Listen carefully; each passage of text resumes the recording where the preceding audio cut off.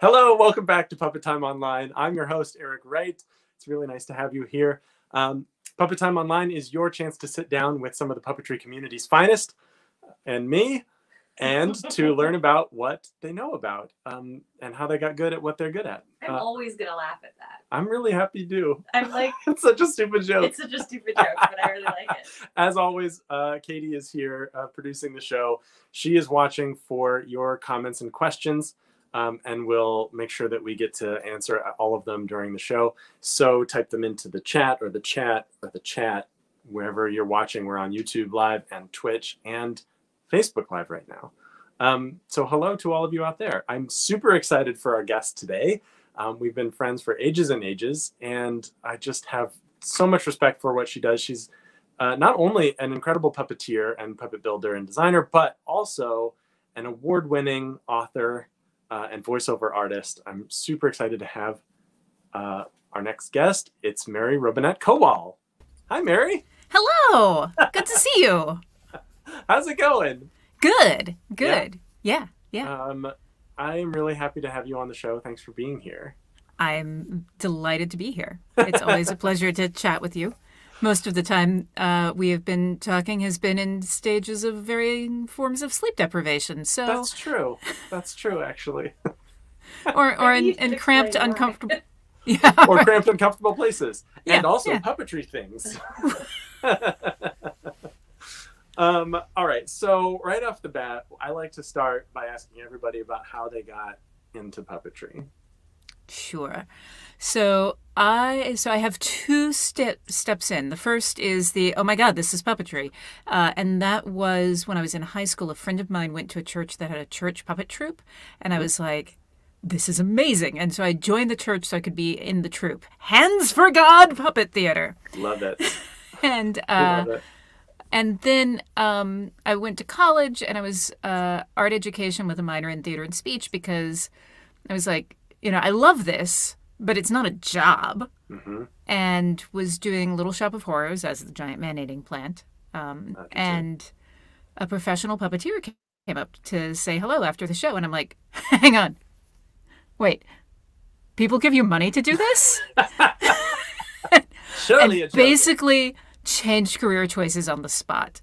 Wow. So that was Dee Braxton in North Carolina. I interned with her, then went off to the Center for Puppetry Arts, interned there, and fully intending to go back to college, and spoiler, did not. That's amazing. Yeah. Did you get to work with Dee after you became a professional puppeteer? No, I never went back to North Carolina to, after the internship, I got immediately, and this is why I didn't go back to college, I immediately got a job with Vagabond Marionettes out of Atlanta, and then from there went to Tears of Joy Theater in Oregon. Cool. So I corresponded with Dee for a while. She eventually left the field. Mm-hmm. But I also realized later that my idea of puppetry was wildly skewed by working with her initially, because she was the only puppeteer in a 3-county radius. So I'm like, and this is amazing. She's got her own house. She just does this thing part-time. Mm-hmm. And, she has so much work that she can't keep up. So she has to bring on an intern. Right. And now I'm like, oh, yeah, she was in a place with a very low cost of living and the only puppeteer in a 3-county radius. Right. Yeah. That's funny. That's kind of like when I was first getting started, I worked with Paul Mesner, who out of Kansas City, who's like in a similar kind of situation. Like he does all of the puppetry in that area, like in the Midwest, all over. Yeah. So he's extremely busy. Well, that's so cool. Okay. So my follow-up question that I love hearing from people about is, what, now that you're in it, what keeps you in puppetry? So it's the same thing that pulled me in the first place, which is that I was one of those kids who wanted to do everything. And puppetry combines everything that I like to do. It's this kinetic expression. There's design, there's storytelling, there are all of these what-if possibilities. And it really is, even though I've got this whole other career doing the writing thing, and that is significantly more of my time now, the puppetry is still very much where my heart is, because I feel like there's a freedom of expression in puppetry when you are creating an object purpose, and its purpose is to express this thing. Whereas humans, we come with this baggage. And I find that very liberating. And then there's also, they're puppets. Like, what's not to like? Right. Right. It's the combination of the deep inner meaning of it all, and it's fun and silly to play with dolls all day. Yeah, really. I get that. Yeah.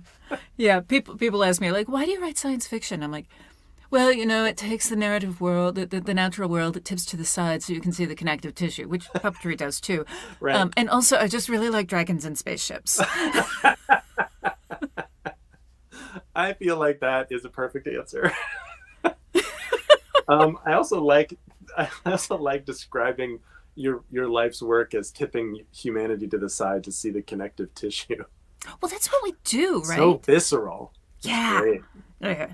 Well, so the other thing that I also talk about a lot when I'm trying to explain to people who are not puppeteers in the SF field, it's like, my job as a puppeteer is to take the natural body language that we do and break it apart into its semantic components and then recreate it with an inanimate object so that it's still human readable.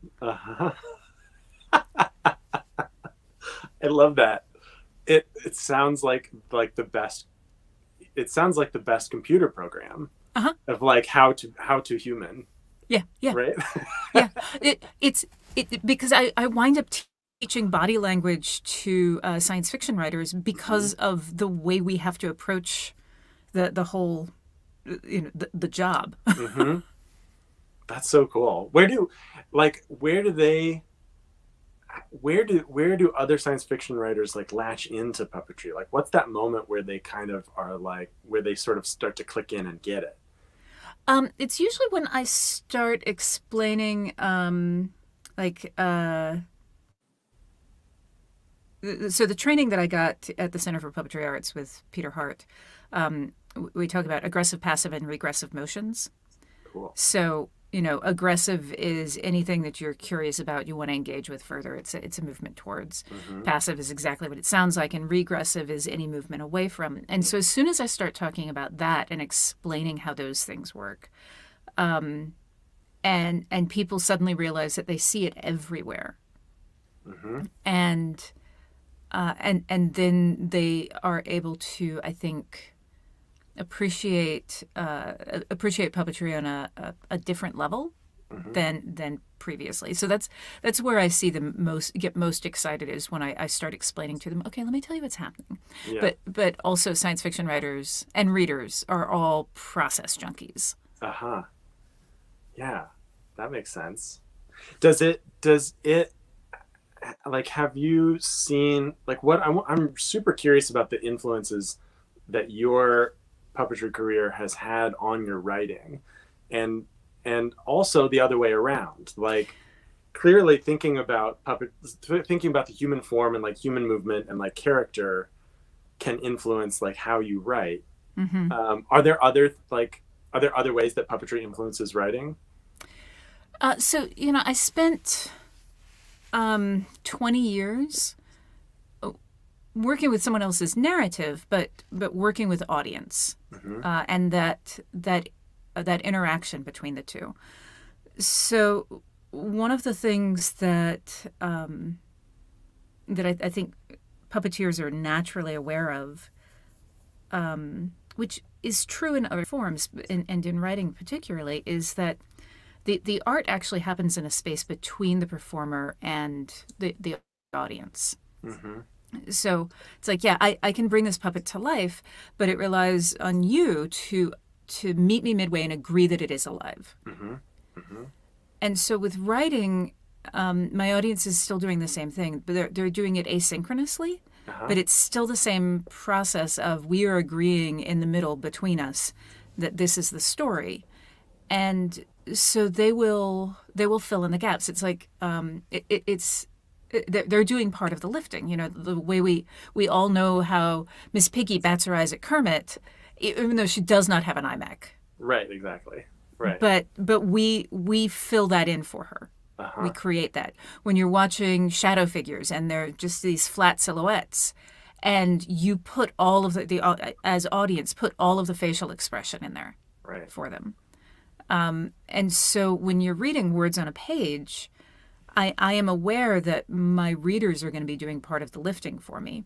And so when I'm putting things down on the page, I want to make sure that anything that I think is critical, that I want it to be interpreted this particular way, that is something that has to go on the page. Any gaps that I leave are there for the audience to fill, and so I want to make sure that I am leaving gaps for them to fill, but also that I am choosing the right gaps for them to fill. Mm-hmm. You know, which places they want to bring. So that's a lot of the way it affects, and then the mechanics of body language. Mm-hmm. My characters tend to sigh a lot. A lot of breath. A lot of breath. So much breath.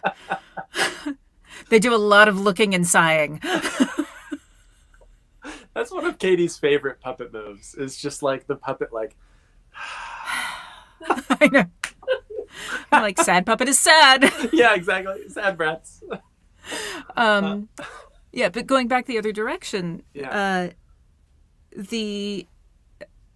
So it's interesting also because most of the time I am working with someone else's narrative. I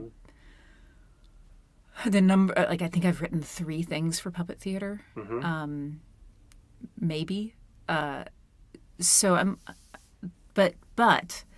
I'm still always thinking about the storytelling aspect of it, and where it particularly I have felt it coming back is affecting the ways in which my character enters a scene, and also when I am a background character, thinking about the kinds of action that are going to support or contrast, you know, what's happening up front. It's like, okay, the purpose of this scene is this, so I can lend narrative focus to it by doing X, or I can act as a foil by doing this thing that is kind of counter. You know, like there's a really high energy frenetic thing up there, so I can have my puppet be kind of taking a nap back here. Right. That's cool. It sort of gives you an eye into the bigger picture. Yeah. Of what's going on in the scene. That's really cool. I hadn't really thought of that. Have you ever? You said you haven't written too much for puppet theater. Have you ever adapted any of your works that you wrote to be on the page into puppet theater? So this is a yes and a no. One of the things that I learned is that I'm pretty good at adaptation. So I adapted a number of things when I was at Tears of Joy Theater, and then when I was doing my own company, Other Hand Productions, I adapted some things. But writing it, I was like, every script that I wrote was just terrible and stilted. So what I learned was that I needed to write a short story first, then adapt my own short story. But I was writing the short story knowing that it was going to go into puppet theater. Yeah, that makes sense. So I haven't taken anything that any of my fiction and that began as fiction and adapted it. Have any of those short stories, like those midway stories, been published? Yeah, actually. Really? One of them. That's cool. The rest of them, it's interesting because, you know, it's a different medium. And it's like when you see a film that is a really faithful adaptation of a novel and it fails dismally because it is a really faithful adaptation of a novel. Exactly. Yeah. It's like it's 2 different mediums. Yeah. So I haven't I haven't written anything where I've like, what it needs to be able to breathe and live is to be puppets. Right, exactly. Yeah, plus, all of my stories tend to involve a lot of people wandering around. It's like, who wants to see a puppet of people? Well, that's where the adaptation comes in, I suppose. Yeah. You wouldn't necessarily put everything in, but no. I just find your stories really compelling, and like I feel like they would make, especially SF stories are like, I feel like really good, like really well poised to become stories in puppetry, because there's potential to do more than is possible in this world. Like the more you can do more than a human can do. You can do more than, you can be in a place that is outside our laws of physics and whatnot. Yeah, I was having this argument with someone who they were saying, like, there's really just no science fiction or fantasy theater, and I'm like, every puppet show ever. Exactly. I mean, yeah. Well, like, you were in that adaptation of There Will Come Soft Rains. That's right. Well, I did puppet coaching for that show. Puppet coaching. Okay, you did not write. But I was a part of it. I did. Yeah. I think we have a picture of that puppet, right? Oh yeah, we do. This was one of the first. Oh my gosh, gorgeous. Yeah. I had totally forgotten that you built that puppet. Yeah. This was one of the first things that I did with the Sinking Ship Productions. I think it was their first thing in the city, and then later they went on to do Puppet Playlist that Katie and I did many times, in Powerhouse, and that you have been a part of also. So it's really cool that you were part of this. Yeah. So I didn't actually build the puppet. They just hired me to build the head. I think, as I recall, what happened is that they had a rehearsal puppet, and then turned out that they actually really liked the rehearsal puppet, but they needed a different head for it. That sounds about right. So yeah, so that's paper mache there. Yeah, it's gorgeous. And thanks. Cool floppy fabric ears, which I really like. Yeah. You gotta have, it's a dog. You gotta have floppy ears for a dog. Some of that secondary movement. Yes. And that was an adaptation of the Stanislaw Lem short story, which they just did an adaptation of another one of his stories just recently that was like really adapted to pandemic life, because it was all filmed inside one of their closets, I think, at home. Oh, wow. Anyway. Yeah. I digress. What was I going to ask you about? I just had a thing that I was going to ask you about. I feel like, one thing I'm really curious is, as a puppeteer, obviously you've worked for a very long time in puppetry before becoming a published author. Has there been any puppet moment or puppet show that you've seen that has found its way into your writing? Or oh shoot. Terry Bradshaw shows up a couple of different times, but his shadow puppet of the Broken Bridge. Right. Which you've performed. You've done an adaptation of that, right? I have done an adaptation of it, but I did an adaptation of it because I put it into a novel, and so when I went on book tour, it's like this whole recursive thing. I saw the puppet show, I put it into the novel, and then I went on book tour, and I'm like, well, I'm going on tour, I have to do a puppet show, because that is what one does on tour. Of course. And so I'm like, well, what element of the book can I do that's going to be, and it was like, oh wait, there's already a puppet show in there. But that's why I did that adaptation of it. And as I recall, so this was for one of the Glamourist Histories books, right? Yeah. And you would perform this show in period dress as well. Yes. As I recall. Yes. That is correct. So cool. I should have sent you a picture of that, and for some reason that show is not in my puppetry portfolio. I don't know why. I don't even remember where I was that I saw that show. I feel like I was on, I was at a convention with you or something. Yeah, I did it at a potlatch. Or at a potpourri, excuse me. I did it at a potpourri. Oh shoot, which at a festival or something? Yeah, it was at one of the nationals. Yeah. Probably Swarthmore. I think that's the only one I think it was Swarthmore. Yeah. Okay, that makes sense. It was so cool. I really loved that. I love that. It's such a ridiculous, goofy script. And like the original script, there's like a crocodile because those are obviously in the Thames. Of course. There's like recalcitrant donkey. It's like this whole long thing of this guy just trying to get across the river. It's great. It's like such a pub story. It's like such a Shaggy Dog story too. How do you? I'm also really fascinated in general in puppetry. I'm really fascinated with the relationship between puppets and text, and I feel like you are uniquely poised to have thoughts on how puppets deal with text. What do you like? I don't know. Dan Hurlin, one of my mentor, was very fond of saying that puppets can't speak; they can only move as if they're speaking. And to just have a puppet stand and deliver text is the most boring thing a puppet can do. And I don't know that that's entirely true, but I want to get your thoughts on like puppets and words.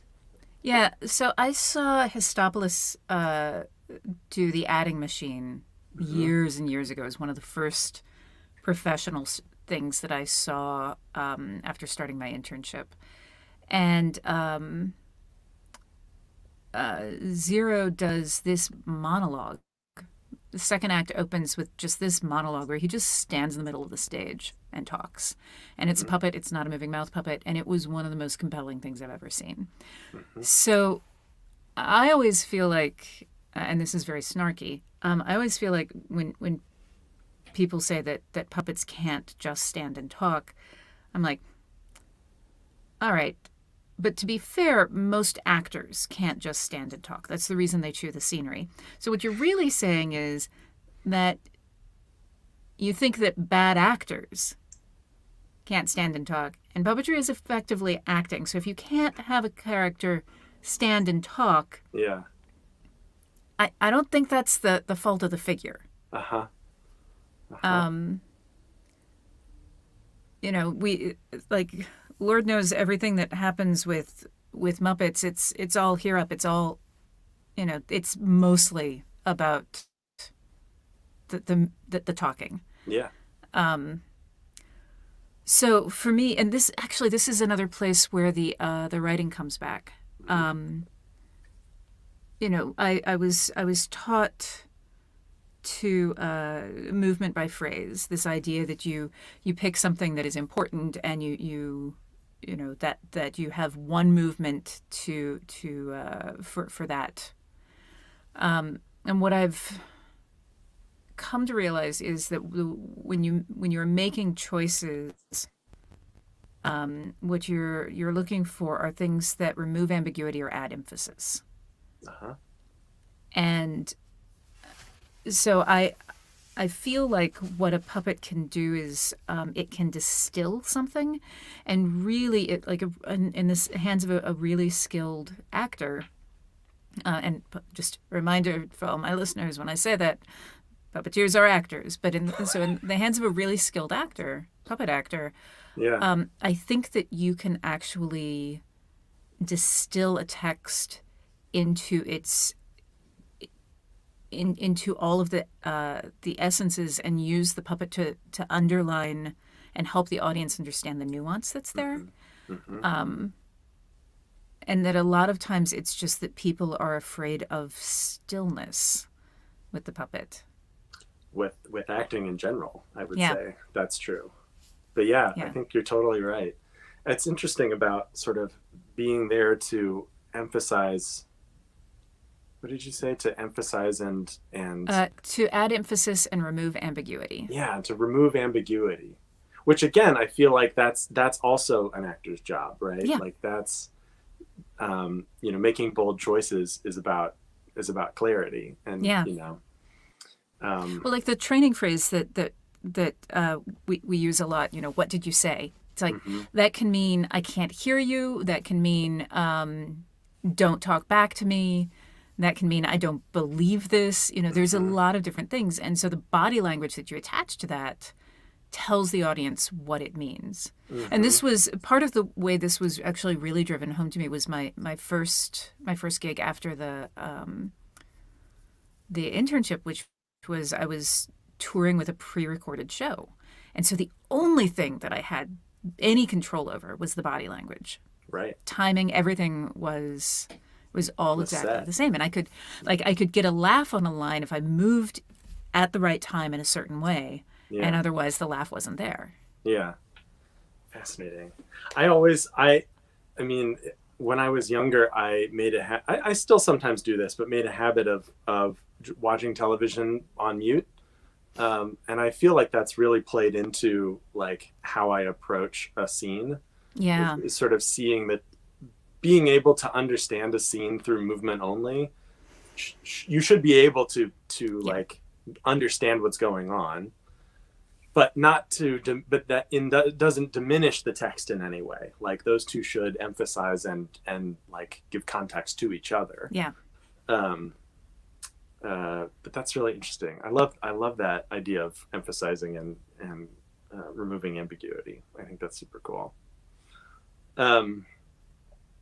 You also, before we were talking, mentioned that you were watching a rocket launch, and that spacewalk. That your book, that obviously you have a trilogy of books, the Lady Astronaut series about space, and that this has afforded What? you. Do I? How could I even mention it? I just, well, they're just conveniently there. What do you know? Shocking! What are these books? Available now. First of all, they're excellent books. I absolutely adore them. I'm totally jealous that writing books about space affords you the opportunity to talk to astronauts as research as a part of your job. It's so good. It is the greatest thing in the whole world. So true.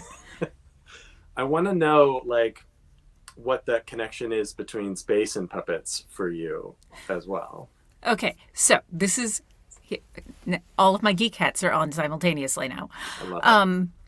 So the first time that I really had that moment of, oh my God, it's the same. It's obviously not the same, but I was at the Neutral Buoyancy Lab watching a dev run, which is it's a rehearsal spacewalk. Great. I love it. It's translating for all the yeah. This is translating for all the theater. And the NBL is a giant swimming pool with a full-size mock-up of the space station. So, I saw the astronauts get into their costumes and start the rehearsal. Stage manager called places. That's right. It's true, though. Like, the Capcom is, doing all of this. Yep. So, I'm watching the run, and when they get out of the spacesuits, there's all of the stuff that I had read. I had read about how the fact that when the spacesuits are under pressure, that the gloves want to stay open, and that it's like having closing your hands is like working against a heavy spring. I had read all of these things, but when I saw them get out of the suits and pull the gloves off, both of them were doing this motion, and I was like, that looks exactly like what you do when you've been working a puppet whose mechs are too stiff. That's right. And before they got in, they were doing all of the warm-up stretches that I do before getting... Hi, Elsie. Can I help you? Elsie, the cat? Elsie. Come on. If you're going to be here, be here. Okay, don't. Either a cat or a person. Either way, it's still good. It's a tiny, tiny cat. So I was struck by the.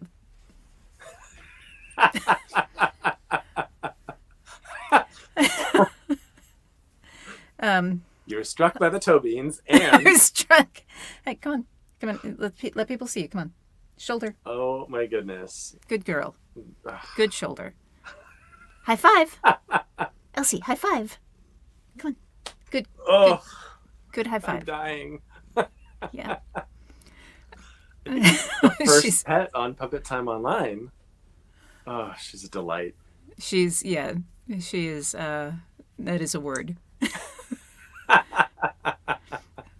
Also, I had been wondering, like, I thought that the color balance was really, really blue in this, and I'm like looking at how blue my cat is. But I not like right. that you wear matching colors with your cat. Yes. The yes, gray and the gray and the tan. Yes, we try. What was I even talking about? Oh, astronauts. Oh yes, whatever. Astronauts are stretching and they're doing their warm-ups. Right.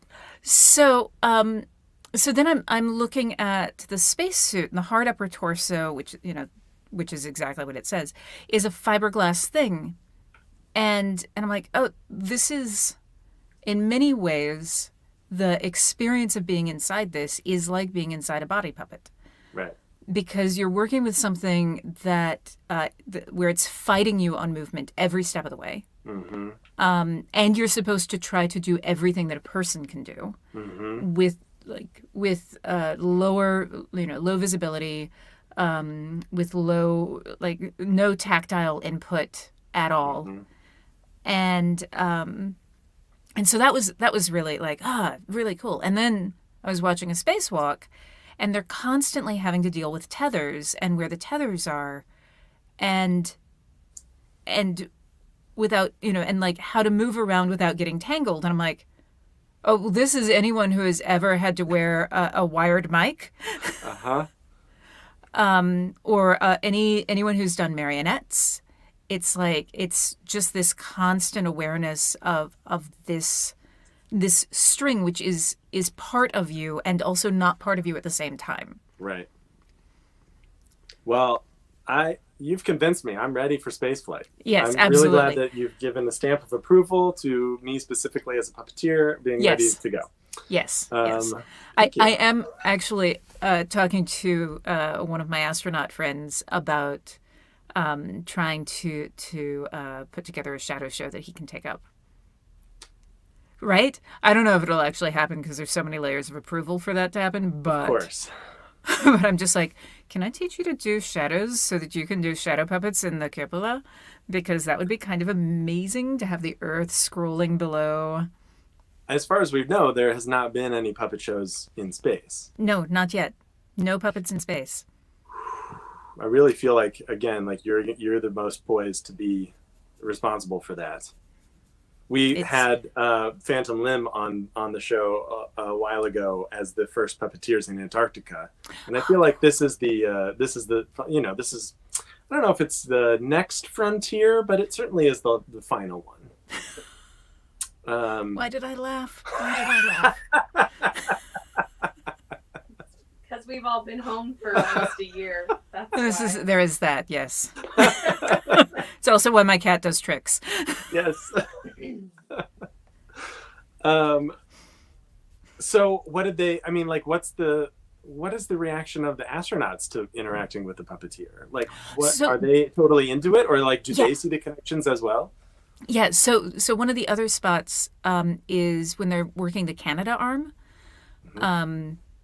This is one of those things that's simultaneously cool and deeply disappointing. Working the Canada arm, they have 3 monitors that they have to watch simultaneously because there's no depth perception. Right. And so they have to watch 3 monitors simultaneously and basically stitch together a 3D image in their brain of what is actually where the Canada arm is. Sorry, Canada arm is a giant robotic arm on the outside of the space station.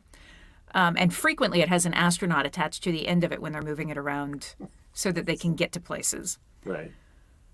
So I was having a conversation and like, this is very much like the monitor work that we do, where you have to you rewire your brain and remap your brain in order to be able to have this, you're looking at this 2-dimensional image and trying to interpret where you are in space and how you're related to the other characters.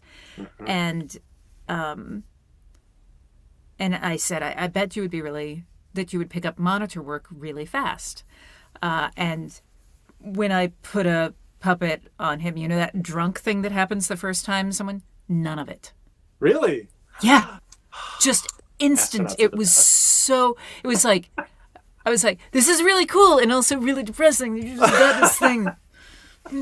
really hard. They didn't do any of that. No. They just got it right away. They just, like, there may have been a brief moment of, oh, yeah, I see what you're talking about. It is backwards. And then, okay. Can you explain what the drunk arm is? So, yeah. So, oh, right. So the drunk arm is the, when, traditionally, puppeteers on camera are seeing the same thing that the audience sees. So when you're facing the camera, if you move left, your image moves right.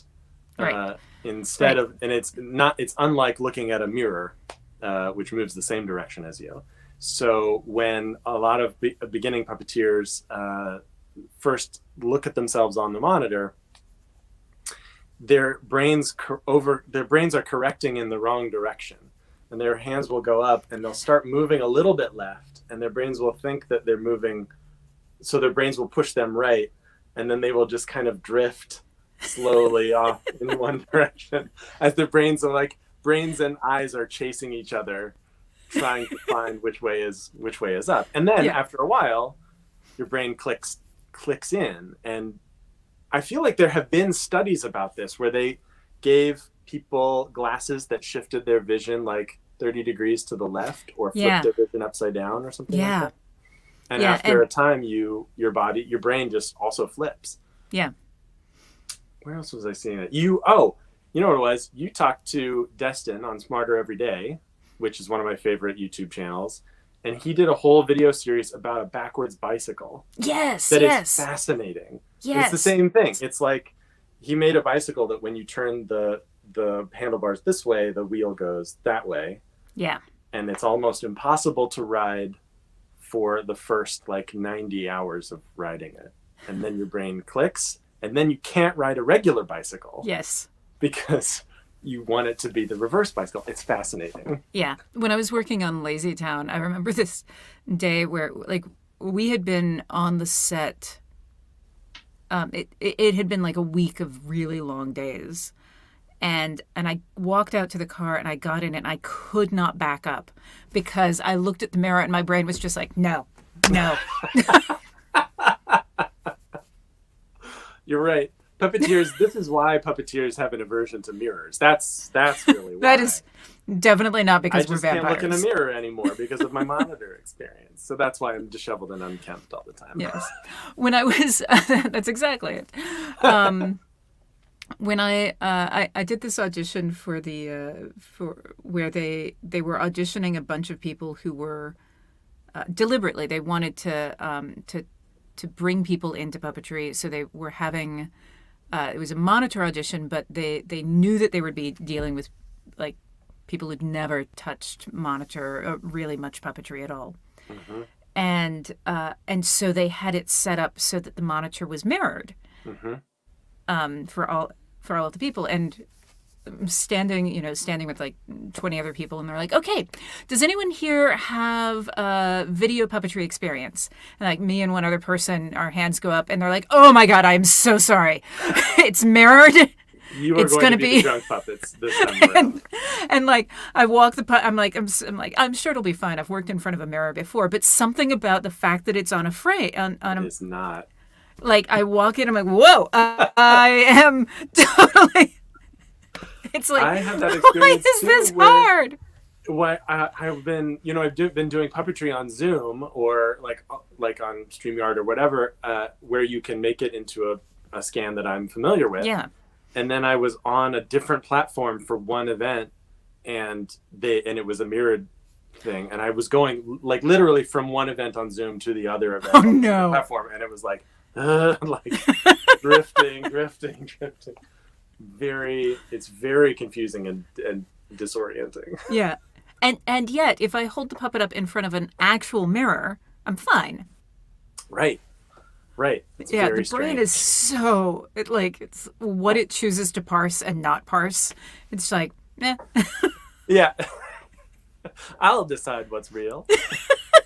I'm like, you are my brain. Why won't you cooperate? Oh my gosh.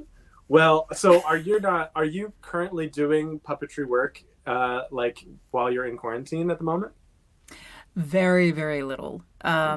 I have a web series that I am theoretically doing, but in practice, I've got like 6 episodes, and several of them were shot pre-quarantine. So it's called Talk to the Hand, and thank you, in which you can ask a puppet all of your questions about publishing, and writing and publishing. Yeah. And it's Lee. They curse. So I enjoy it, and what I need to do, and I know this, is that I need to have a camera setup that is just that, so that I can walk in, do it, walk back out. But because I have 3 different careers going simultaneously, I have this setup, which is great for me being seated and being like, hello, I'm a fancy author person. and then when I need to do audiobooks, this curtain light comes across. This becomes my booth. And I have a different fancy mic that I set up. But the configuration for doing puppetry is like totally different from all of that. Yeah. So. Yeah. Just you need a place to just sit down. Fewer chances to like rethink what you're doing. Yeah. And I think a lot of it is the kind of decision fatigue that seems to be setting in this deep into, like, I mean, it's there always, but something about quarantine as well. It's really easy to fall into inertia, and without, I didn't actually understand how much external stimulation was responsible for changing the inertia that I was experiencing at any given time. Yeah, it's a huge thing. Yeah. I guess if it's inertia, then, once you're in motion, then you'll stay there. But yeah, you're right. It is there is definitely a tendency to just like, well, I'm already sitting, so. Yeah, right. It's like, I'm gonna have to move everything out of here. Yeah. Over there. Also, the the apartment that I'm in is basically a garret. So the ceilings are low and or sloped. And in some places low and sloped. I mean, it's just like. So there's what is that? That's a 4-foot width of height here, and standing flat foot, I can touch the ceiling. Right. Which is difficult for puppetry. Not ideal for puppets. Although you'd be surprised how many people. I don't know. I feel like there's this whole tradition of Muppets where you're like raising the sets up and like and everybody's standing, and it's like, yeah, it's so much better for your acting to have the puppets up above you. And then everybody puts everything down low. I mean, you're like floor. Ending up on the ground in a weird chair in strange positions. Yes. You and I have spent time crammed under desks. That's right. Yeah, we worked together on some industrial films not too long ago. And, and it was just like, well, it has to be in this office space. It's like, okay. Well, all right. Then it must. Yes. Nice desk. Thank you for that sandbag to lean on. But I'll cram myself into some small places. Yeah. That is the other thing is fitting yourself into tiny, uncomfortable places. Are you so excited or the most excited that space travel is seeing a resurgence these days? I am so excited. I will be the most excited when I get to go. I feel like that's more possible, though. It's going to happen in your lifetime, though, right? Yeah. Like, I don't know that I will ever get to go into space. But I feel like the chances of someone, not counting people that are astronauts, but that I will know someone who has the opportunity, like that's, that it is not out of the realm of possibility. And understand that the joke in space flight is that we're always 20 years away from Mars. And like tomorrow we will also be 20 years away from Mars. Yeah. In 10 years we will still be 20 years away from Mars. But one of the things that where I feel like we're seeing a difference is when you think about when you kind of think about the patterns in history. So we went to the moon 50 years after flight. Like Wright brothers, and That's then 50 years later we're on the moon, right? When you think about that. Yeah. So what we're seeing now is that we are starting to see commercial spaceflight take off. And that is happening about 50 years after we went to the moon. So the timing is about right for us to actually now finally be in the 20 years away from Mars. In terms of the saturation, because that's really what you're looking at. Like, you know, we had flight, but even when we were coming up to the moon, it was not as pervasive as air travel, you know, air travel is now. But it had to become kind of pervasive and have enough people in that industry in order for the moon to happen.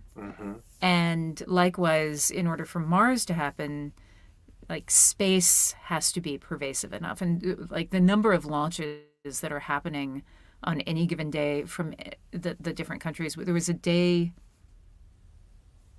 or a week. Oh yeah, it was when all of the Mars launches happened. It was like 3 different countries sent rockets to Mars in the same week. Yeah, I mean, it had to be the same week because of orbital calculations and all of that. But still. Yeah, but still, three different countries going to Mars simultaneously. I mean, that's so cool. I feel like that's so inspiring. It's so encouraging. Yeah. In some way, you know. I don't know. I really like that. I'm fully on board to geek out about space travel at any time. Probably why I like your book so much. The things it's like the Reese's peanut butter. It's you know, it's always good. Yeah, it's a great combo. So I guess I mean I had only a couple of questions that I wanted to chat with you about. I am curious about like what your story building process is like. I'm also really into creative process, especially when it comes to, you know, making something for an audience. So I'm curious as to like what your, you know, how you get from, or how, I guess I'm really curious about like how you choose what stories will go forward, or like which ones get developed. Yeah. So the which ones get developed, it really is the Marie Kondo of choices. It's like which one sparks joy, which one do I get excited about. But there's, you know, there have also been times when I've had to write something and I just haven't, you know, it's like, oh, there's a deadline and I have said yes to this thing, so I will write it. The same way, you know, like with puppets.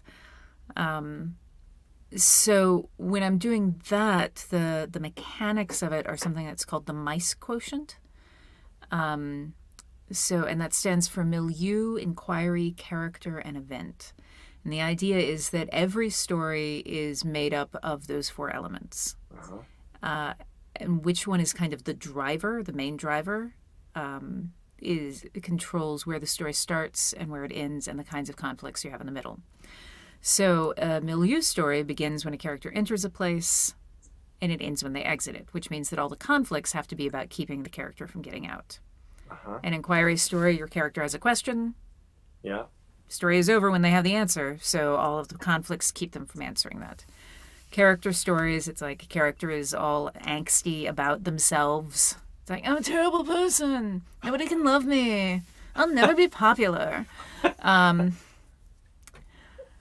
And then in the end, their kind of self-definition has solidified. They're like, and you know, the "I'll never be popular" can be "I'll never be popular. Now I'm gonna blow up the school," or "I'll never be popular, and I thought I wasn't gonna be popular, but now I am popular." Yes, or I'm never gonna be popular, and that's right, exactly. I'll never be popular, and that's okay because I love myself for who I am. That's right. Apologies to any authors listening to this that we've just described their book. That's right. Strikes me close. Yes. Well, it's many of us. So, and then events are an external thing that has gone. Something has disrupted the status quo, and your hero is trying to right the status quo. So everything is keeping them from happening. You know, that's things like there's an asteroid coming at the Earth. Let's take a rocket and blow it up because that makes sense.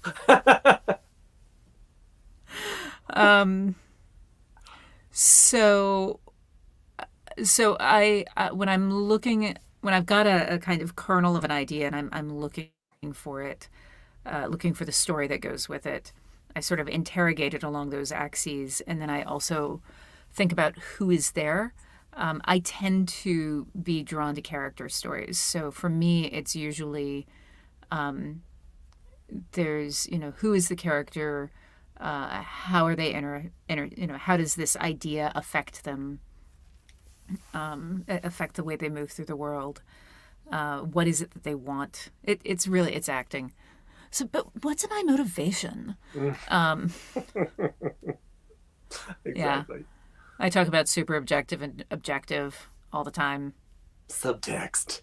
Yes. Without that, I mean, they're just words on a page. I know. And also lots of breath. Let's not forget. Well, I'm really glad that you are writing so many things because I really like the things that you write. And I'm excited about whatever it is you do next. And hopefully we get to do more puppet stuff together. But yeah, also, you know, that's the beauty of books, is that it can be temporarily separated. That's fantastic. I know. Asynchronous. If only there were some books here for me to casually point at. Interesting. Interesting. You might even call that a Lady Astronaut series. Oh, I might. I will say that one of the unexpected, very handy things about being a puppeteer is the ability to reference things in the monitor without looking at them. That's right. This guy right here. I know. I painted this when I was in college. That's right. There's my name right there. That's a logo. It's so nice having you on the show. Thank you so much for chatting with me today. Yeah, thank you for inviting me. This was a delight. Yeah, and hopefully we'll see you soon. Yeah. Talk to you soon. Bye. Well, thank you, everyone. We're at the end of another Puppet Time Online. I'm so glad that you all joined us, and thanks again so much to our guest, Mary Robinette Kowal. You can find out more about Puppet Kitchen. Oh, wait. You can find out more about Mary at her website. I thought you were going to Mary. MaryRobinetteKowal.com. She also has a merch site that you can buy all of her books and sweet merch. I think that's what's scrolling at the bottom there, right? That's what's scrolling at the bottom there. And you can find out more about Puppet Kitchen on Instagram and our website, puppetkitchen.com. We started this show on Instagram Live and then moved here. But we still do a ton of stuff on Instagram. Also, big news, we just started our Patreon account where you can help support this show. And you can subscribe. And for the cost of basically a $1 per show. It's just... What a deal! What a deal! It's a bargain at twice the price. But definitely check it out. We launched it just before the show went live. So check out our Patreon, give us some love, and we'll continue to have more incredible guests like Mary Robinette. I think those are the shout outs that I wanted to give today. Katie, do you want to add anything at the end here? Thoughts from Katie? Yay for vaccines. That's right. Yay for science. Definitely shout out for science and vaccines. Yay for people listening to science. Mm-hmm. Those are my shout outs. I think that's really good. I'm literally shouting them at you. Well, from Katie and I, thanks again for being here. We're going to come at you next week at Wednesday at 2, just like usual, in the middle of the middle. And just remember, you don't have to do everything to do something. We'll see you next time.